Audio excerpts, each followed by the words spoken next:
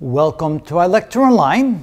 Our next one is an interesting problem in that it has two radicals. And notice that they're on both sides of the equation.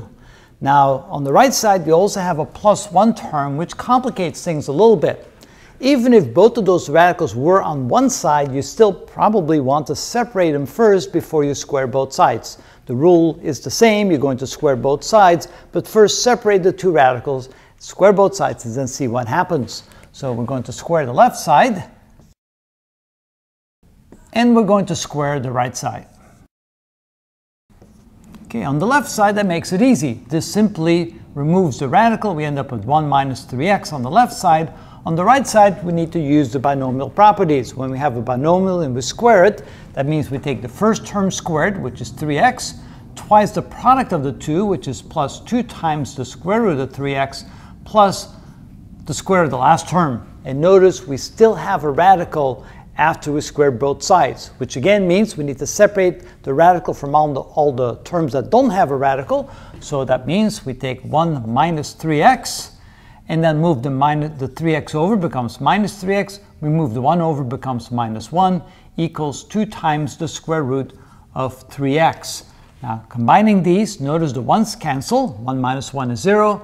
And this becomes minus 6x is equal to 2 times the square root of 3x. And then when we divide both sides by 2, we get minus 3x is equal to the square root of 3x. Now we can square both sides. Well, you might say, well, wait a minute. How can the square root of something equal a negative number? But notice it's minus 3 times x. So when x is negative, the left side is not positive. So there are possibly still solutions to this particular equation. So let's just simply continue. We're going to square both sides again. So square the left side, square the right side. And so on the left side, we get 9x squared. And on the right side, we simply remove the radical. We get 3x.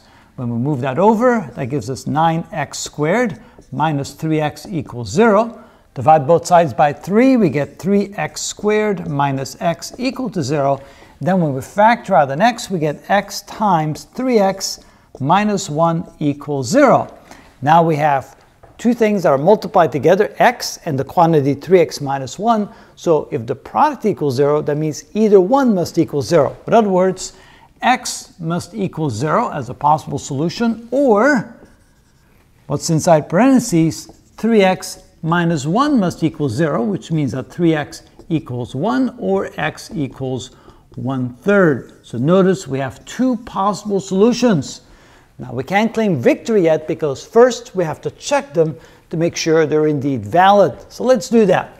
So let's first check x equals 0. What that means is we're going to plug 0 into each x in our original equation and see if that satisfies that equation. So 1 minus 3 times 0 is that equal to question mark the square root of 3 times 0 plus 1. So that's 0. We get the square root of 1 equals question mark 1. And notice the square root of 1, that's equal to 1. So 1 equals 1. And since that is true, that means x equals 0 is indeed a good solution to this original equation. How about the second? X equals 1/3. Well, let's check that one as well. Check x equal 1/3. When we plug that into our equation, we get the square root of 1 minus 3 times 1/3. Is that equal to question mark the square root of 3 times 1/3 plus 1.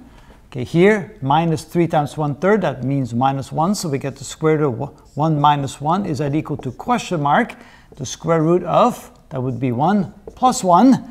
So this would be the square root of 0. Is that equal to question mark? That would be 1 plus 1. And if we solve that for that, we get 0 equals question mark 2. And of course, that's not true. 0 can never equal 2, which means that x equals 1/3 is not a valid solution to our original problem. So there's only one, x equals 0, that will satisfy that equation. And that is how it's done.